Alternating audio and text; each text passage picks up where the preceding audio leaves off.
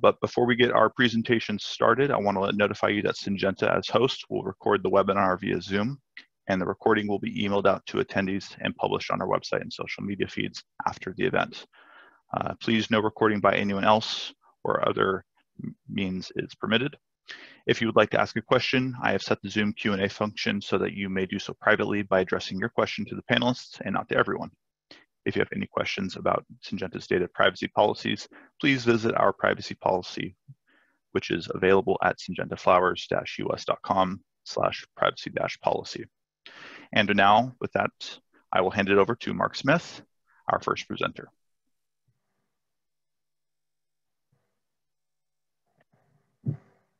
So good morning, everybody.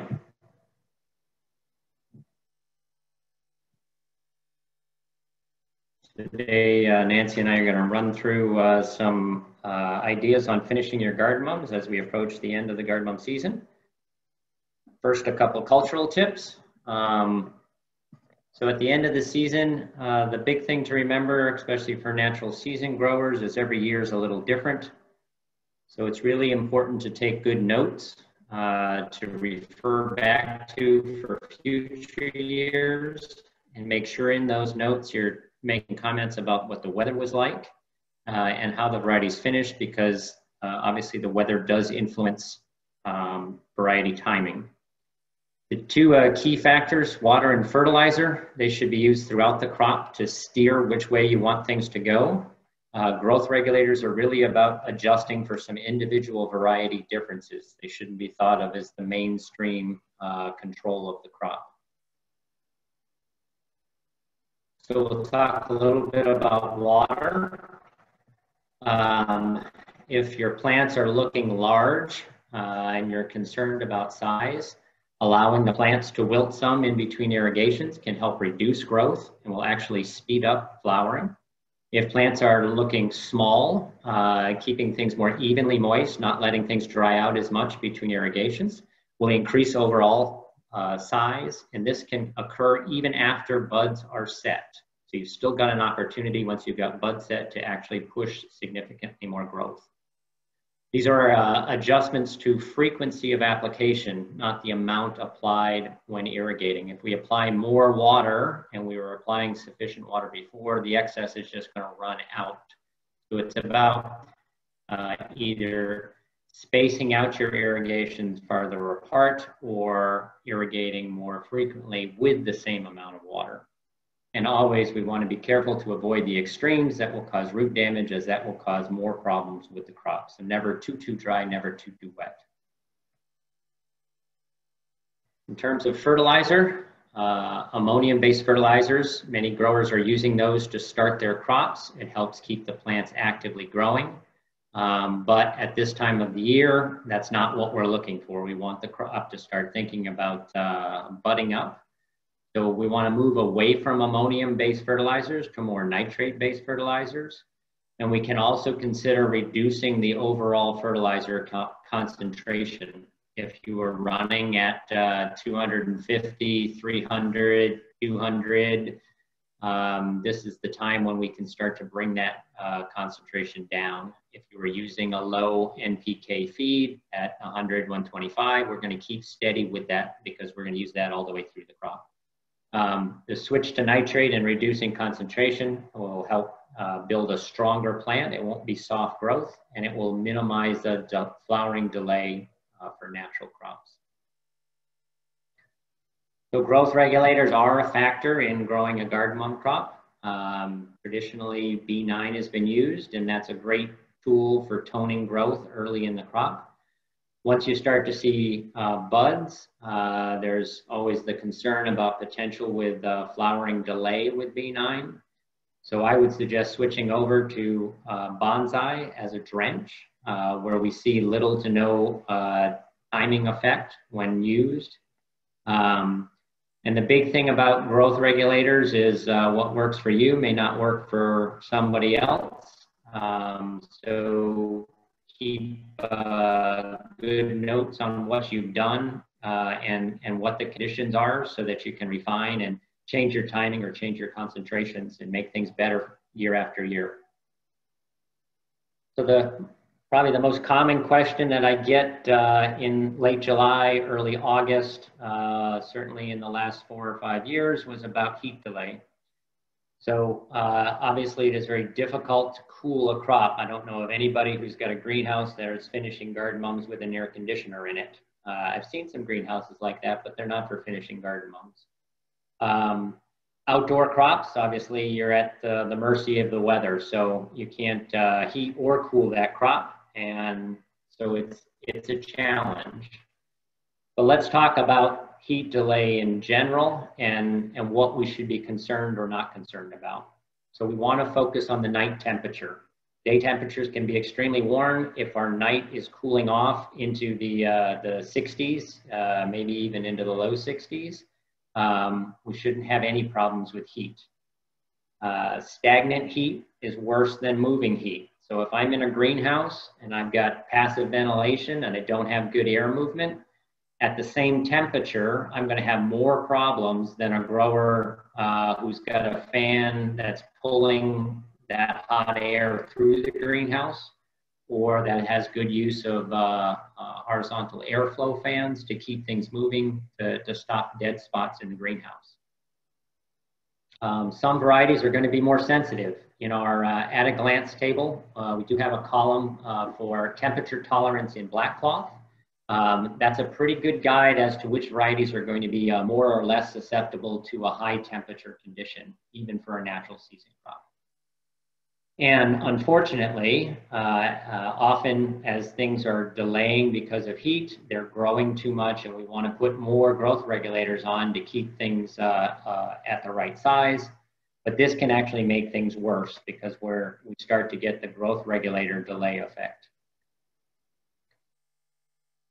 So in a marginal photoperiod, this would be the time period where plants are just starting to initiate, where the day length is getting just short enough for the plant to start thinking about flowering.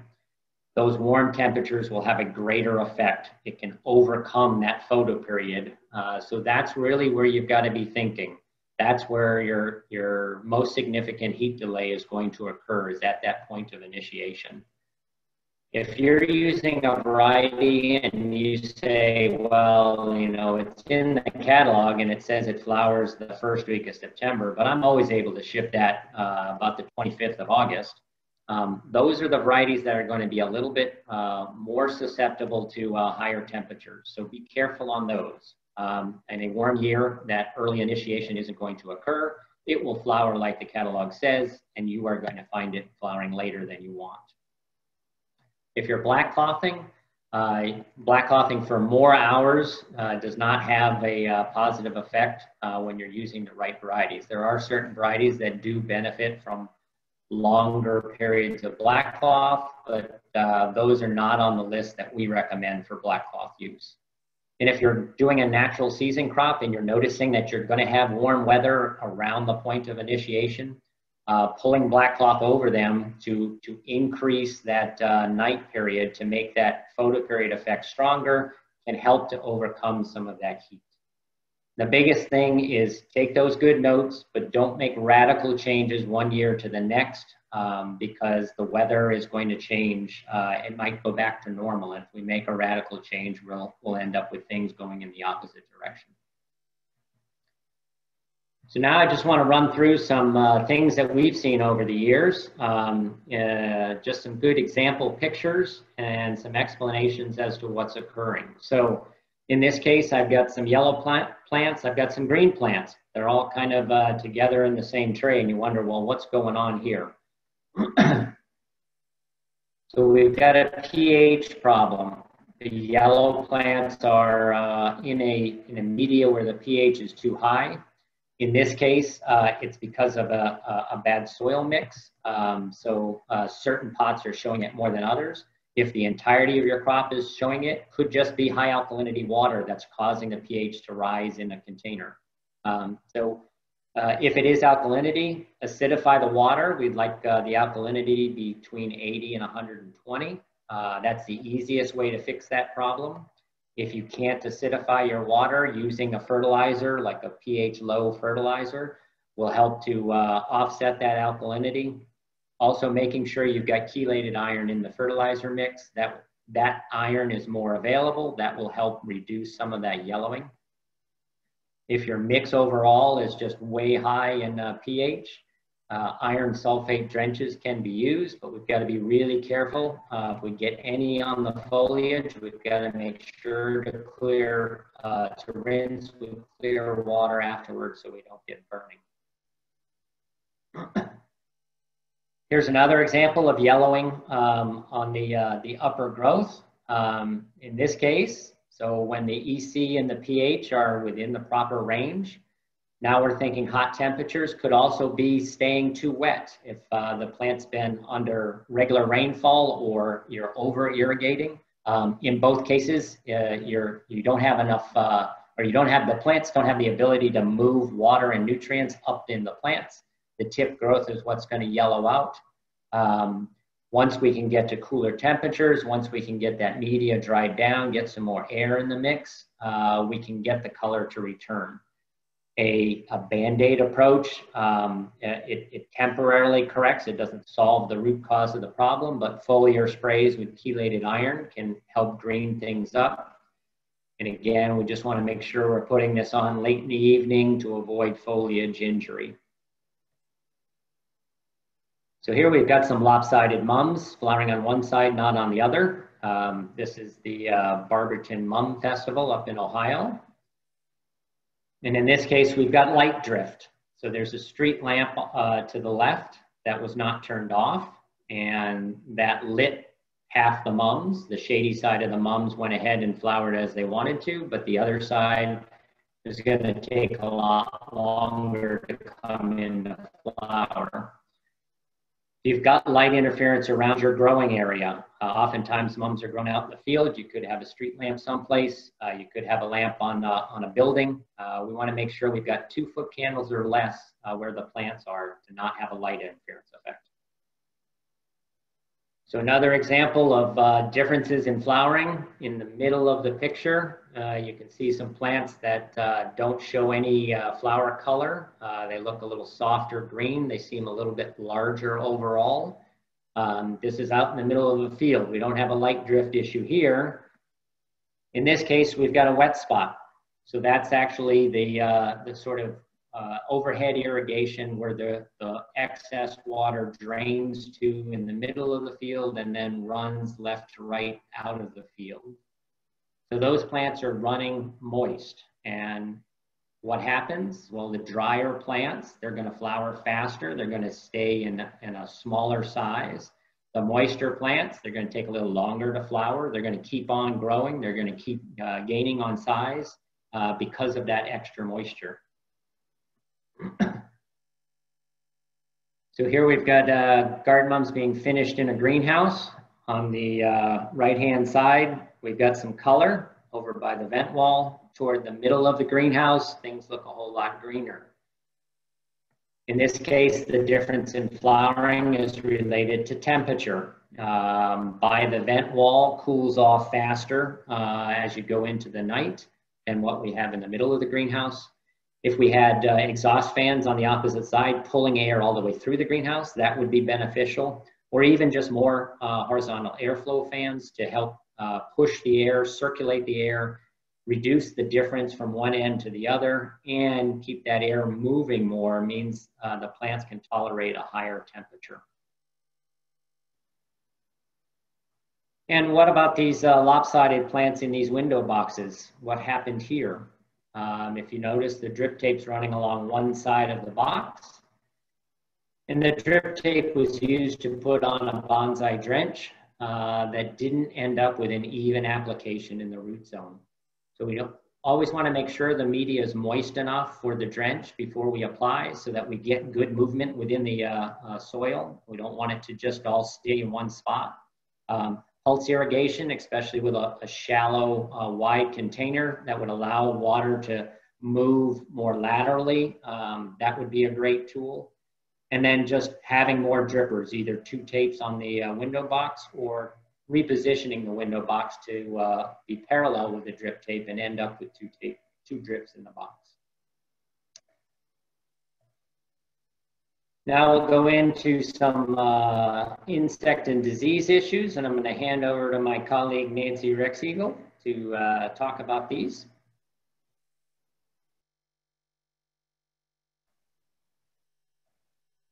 Nancy, you need to unmute.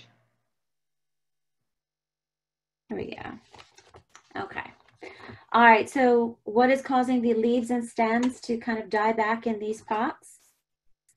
The answer is, you have to change it for me though, Mark.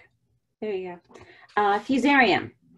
Fusarium infections typically begin in July, invading through compromised roots, but it does take a while for the infection to move up into the canopy. So symptom expression is usually observed later, generally in August or even sometimes as late as September. We typically suggest that growers put on a medallion drench after transplant, typically in early July, to protect the roots. And this will also prevent any fusarium spores from germinating and invading. And then later on in the end of July or early August, come in with a treatment of heritage or mural to provide some further protection till the end of production. The order of this application is actually very important because in July, we're trying to prevent the fusarium from invading the roots, while later in the season, while we're still trying to prevent the invasion of the pathogen, the systemic properties of these products allow the fungicide to actually enter the tissue in the upper roots and the crown area to prohibit the pathogen from further invasion and from advancing. So last summer, we conducted a trial with Dr. Dave Norman from the University of Florida at the Apopka Research Station.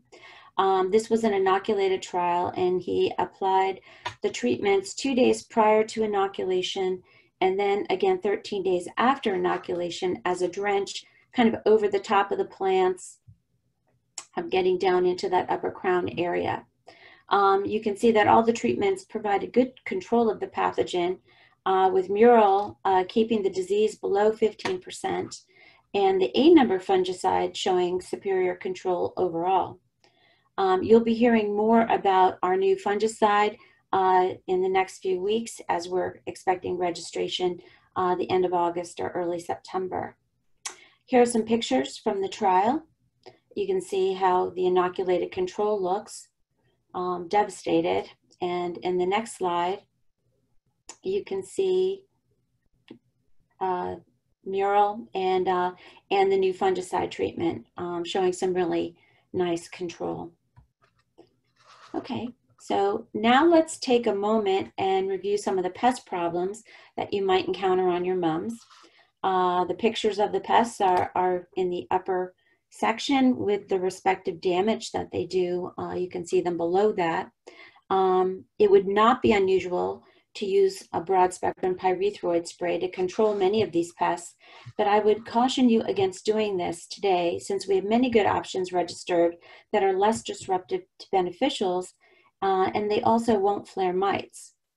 Mainspring, for example, is a good broad spectrum insecticide that can be used to effectively control all of these pests while providing some long residual protection. For aphids, we also have products such as Endeavor and Ventigra. They're in IRAC group 9A and 9D. These products provide targeted control of aphids without flaring mites or causing any problems to beneficials, and they generally provide about 14 days of residual control. For leaf miner and thrips, we have Conserve in IRAC group 5 and Avid in IRAC group 6. And then, of course, Conserve also works well for controlling worms. So you have a nice complement of products that can be used to control these pests. Next slide. Just wanted to share some data illustrating the residual activity that you can get with some of these other products like Endeavor and Ventigra. In this trial, one spray was applied, and then you can see, it killed all the aphids on day 7. More aphids were applied on day 7 to look at the residual activity of these products. You can see day 14, basically a flat line. They're still controlling the aphids. And even 21 days, you still see some solid suppression of the aphid population. Next slide. So mums are also prone to many different lepidopteran pests, such as various armyworms and loopers, but Dupont-Chelia is one that you should also be on the lookout for. Unlike other lepidopteran pests, which typically feed on plant foliage, the larvae of this pest drops down to the soil level after it hatches because it prefers to feed on the lower stem and the crown area there at the soil line. It does have a broad host range, and it will feed on both herbaceous as well as woody ornamentals. So mums, poinsettias, woodies, they're all game. You can see the picture in the upper left corner of the immature stage, the larval stage. And below that, you can actually see the actual size of this pest. It's in actually Dandy Jones's hand. He picked up some soil. You can see actually the larvae is quite small and can often be mistaken for fungus gnat larvae, except the body of it is a little bit dark. So the damage you see in the center, oop, go back, Mark. One slide, go back. Can you go back one slide? No, thanks. The feeding damage that you see there at the base, that was on a privet, a woody ornamental. And if you look to the right, that was on heuchera. And the pest will actually bore into the stem and cause the plant to appear wilted or collapse. So you may think that the plant is suffering from a root issue, but take a closer look because you may actually have some activity from Dupont-Chelia. The middle picture, in the upper part of the middle picture, you may be able to see there's some webbing there on the soil surface. This is an indication that you do have activity of Dupont-Chelia. It does like to create kind of a webbing to protect itself, and sometimes moisture droplets will collect on it, so you can tell that you have some activity. There are pheromone traps that you can purchase that will help you monitor for male activity. And of course, if there's males, the females are probably not far behind. So it's a good tool you can use in your scouting program. Next slide.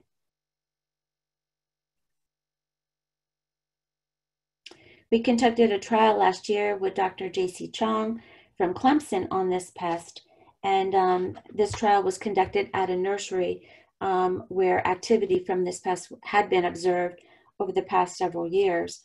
You can see that we had both mainspring and acelepryn in this trial, and they both worked equally well on this pest, providing a good 7 weeks of protection with one sprinch application over the top of the plant.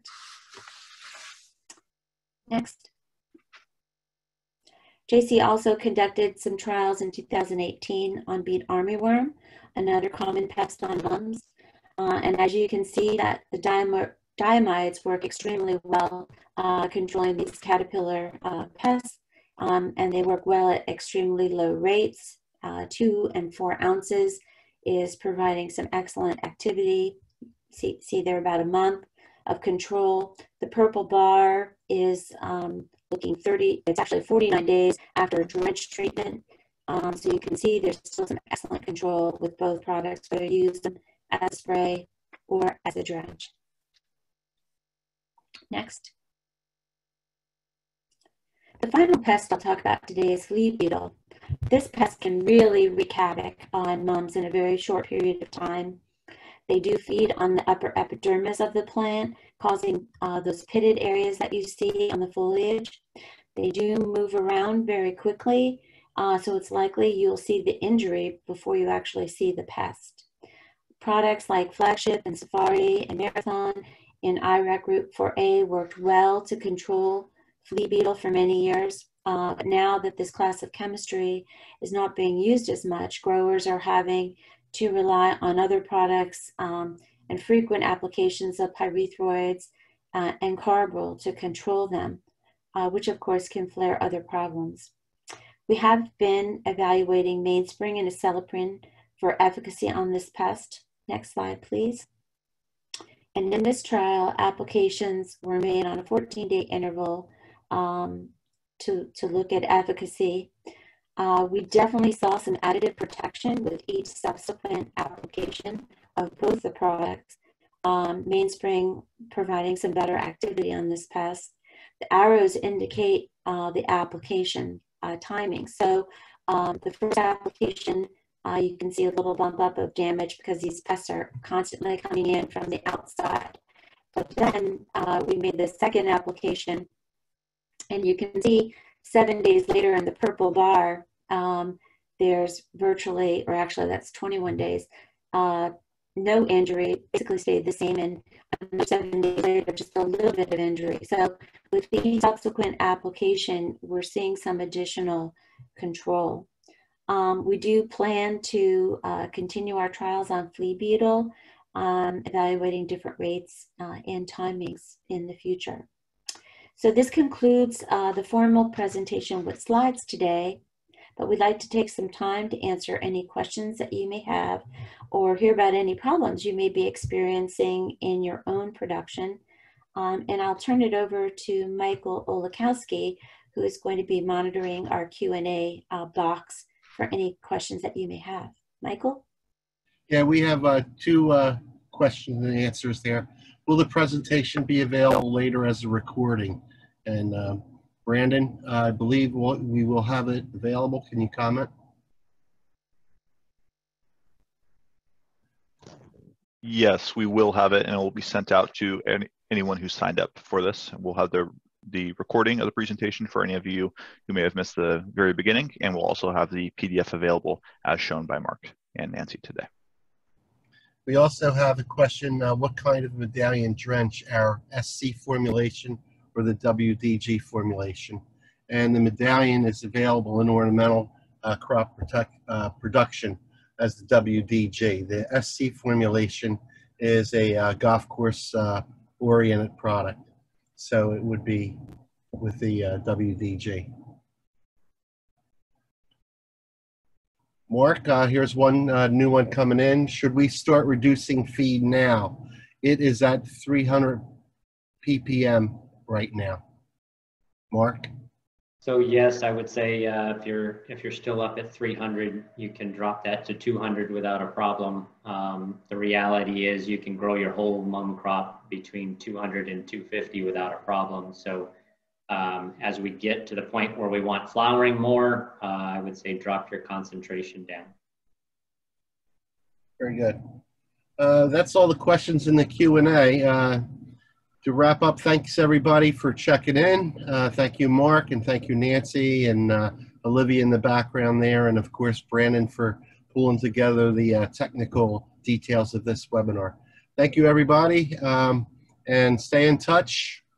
You have our emails, and you can always find us on our website, whether it's Syngenta Flowers or the www.greencastonline.com. Thanks all.